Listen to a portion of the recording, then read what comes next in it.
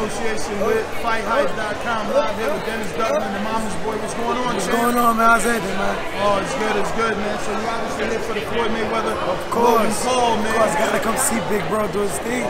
I mean, is he robbing the big? Easy robbing. How many rounds? Whatever he wants. That's the thing. Like, I don't know, but it's bank robbery, and he told y'all. He said, "Hey, yo, next week, Thursday, I'm gonna come rob the bank. Have my money ready." He stopped McGregor. Do you think he goes for the stoppage here? If it was me personally, I would just beat Logan up. I would keep him going just enough to keep beating him up. I wouldn't stop him. But Floyd got his own agenda. He's on, man. Like, he looks like he's gonna knock him out. Easy money. Do you think he was genuinely upset with the whole "I got your hat" thing? Because I feel like I've been doing this for a while. I got like 10, 12 years. I ain't never seen Floyd look that angry. You think it was just for the camera, for the build-up, or he was really tight? I think he got mad. Because that was disrespectful, bro. Like, real talk. Even outside of boxing, just grown men talking, and a grown man that you don't know going gotcha, disrespectful. Then to do that to a GOAT, you don't even box for it, like, that was super disrespectful. And then we know you're doing it for cameras, like, it's too much. Like, I think he was tight. I would have been tight for real. So you think Floyd makes his brother pay for it? Facts.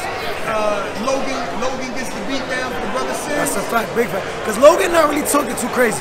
He's saying like, "Oh, I'm gonna win." He's saying a regular fighter stuff. Jake is the one that was talking crazy, but Logan gotta get it now. So this for you, little bro. This for you. So real quick, man, let's switch gears. Deontay Wilder, he won arbitration, so it looks like him and Fury fighting again July 24th, I believe. So what do you think about that fight? Can Obama get that belt back? Yes, 100%. That's what I'm going with. I mean, anything happening is boxing. Not sleeping on Fury. Fury's a beast. He's amazing. But man, I'm going with the home team, bro. Wilder been a beast. He showed us something for all his fights. Had one slip up, and everybody jumped ship. Like, it's kind of crazy. Like, it's boxing. Things happen.